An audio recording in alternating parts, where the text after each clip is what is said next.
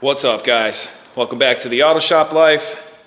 I know it's been a while. I did a video, but I want to get one up real quick for my Civic fans. Show you guys what I've been up to on it. Check it out. Shut up and sit down.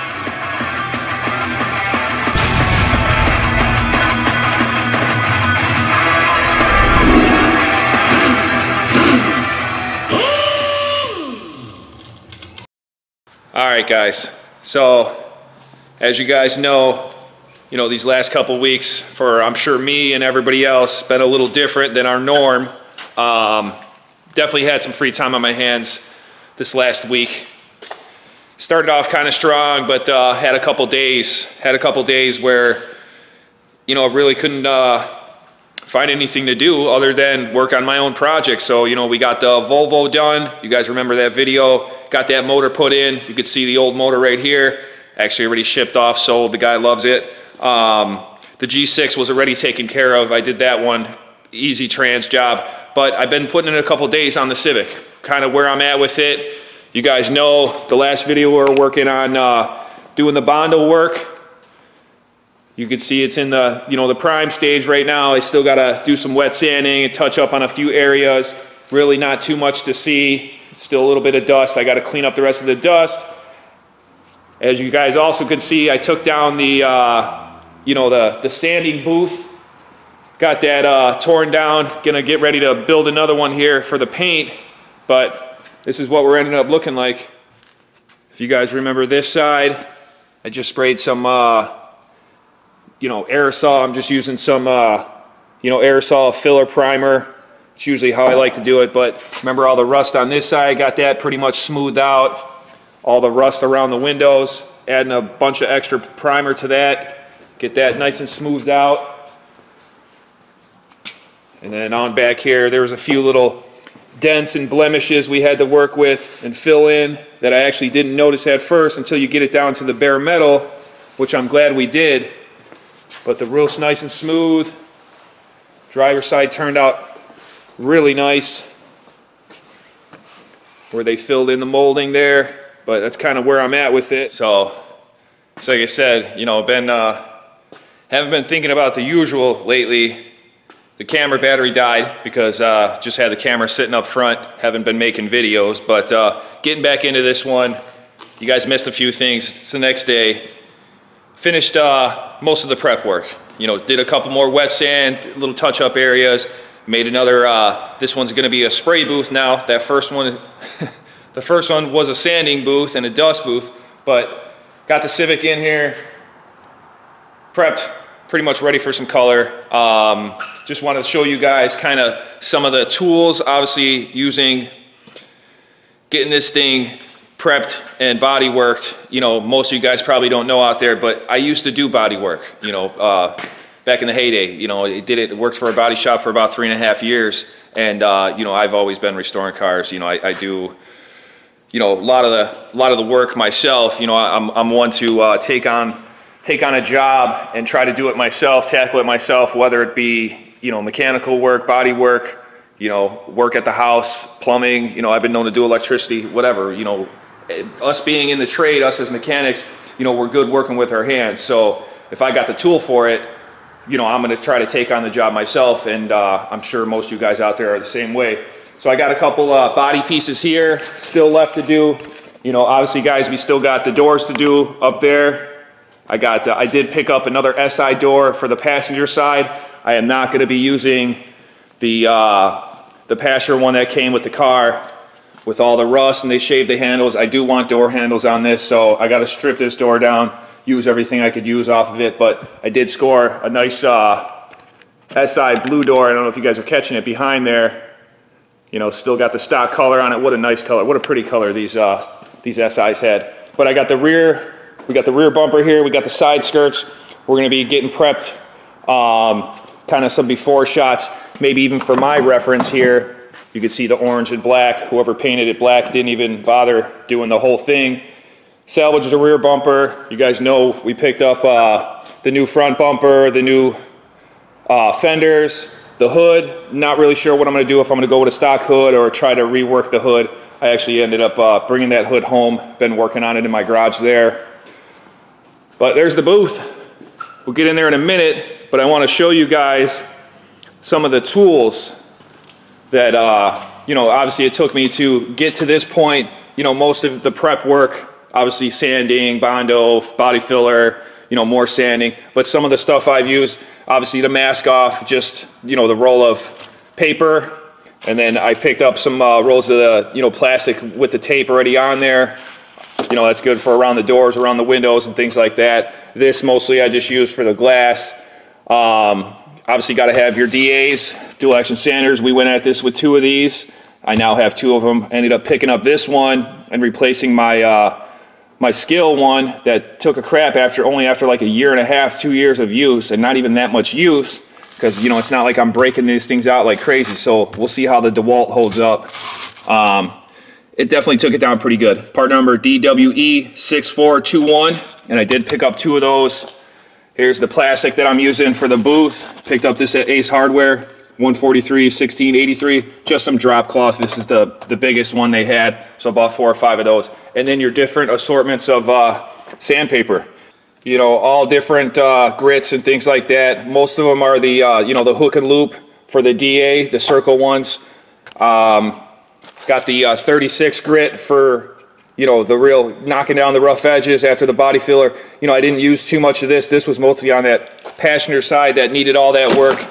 You know, it works along with these, this Dura block kit that I picked up. But, you know, all types of, you know, 36, knock it down. Then you head over, you know, the 40 and 60s, kind of took off all the paint work and all that stuff. And then, you know, started to finish up with the 80, 120, 150 and all that stuff. And that's pretty much what came in here.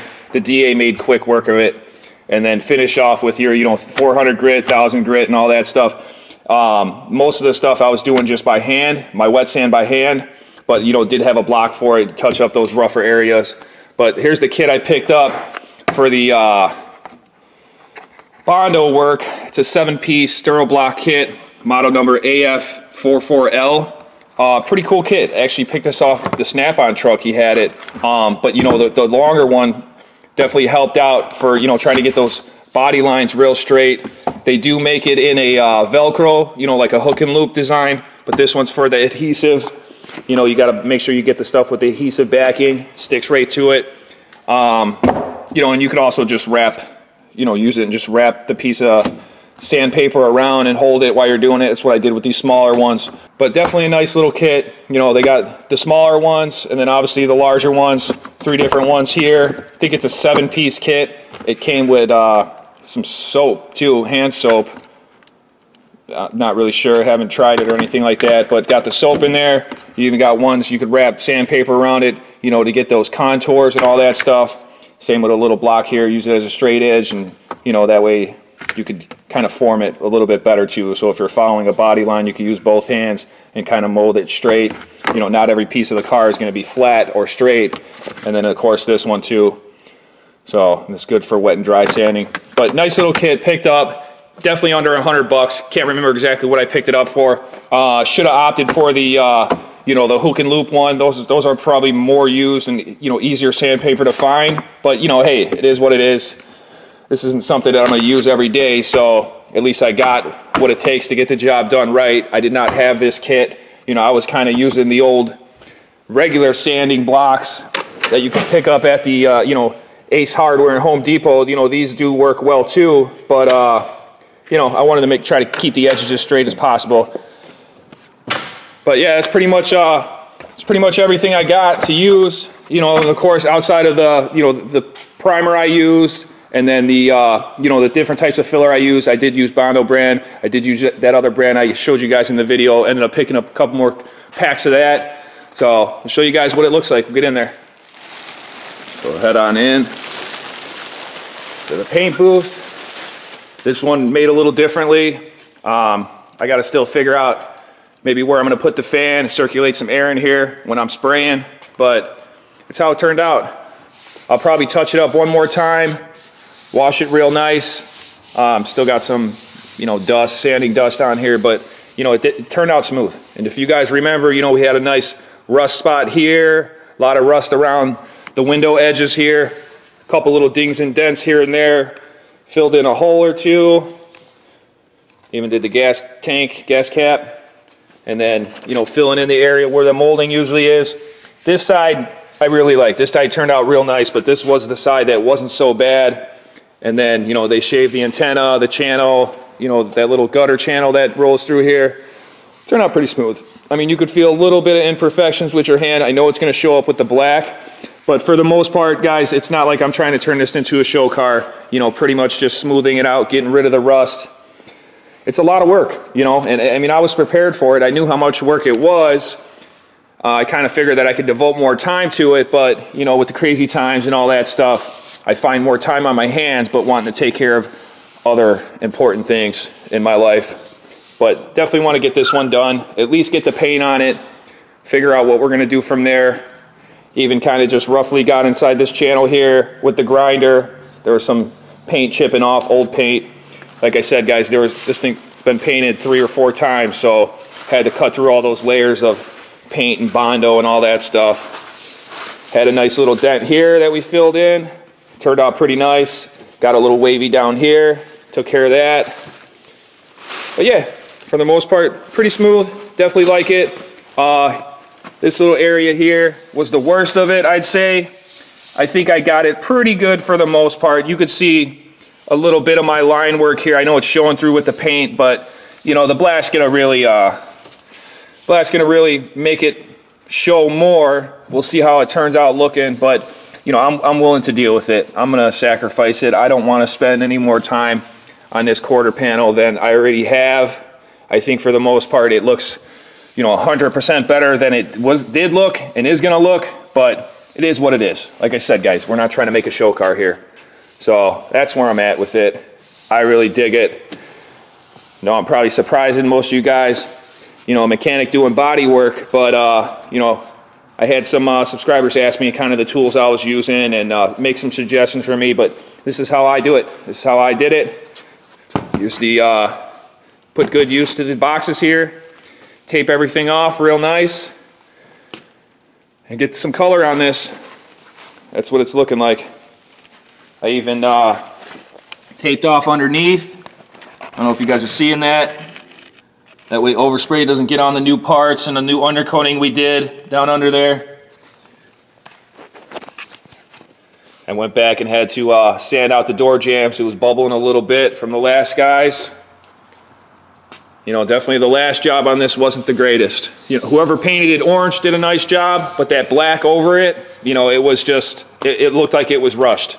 It was definitely rushed. So, not too much work left.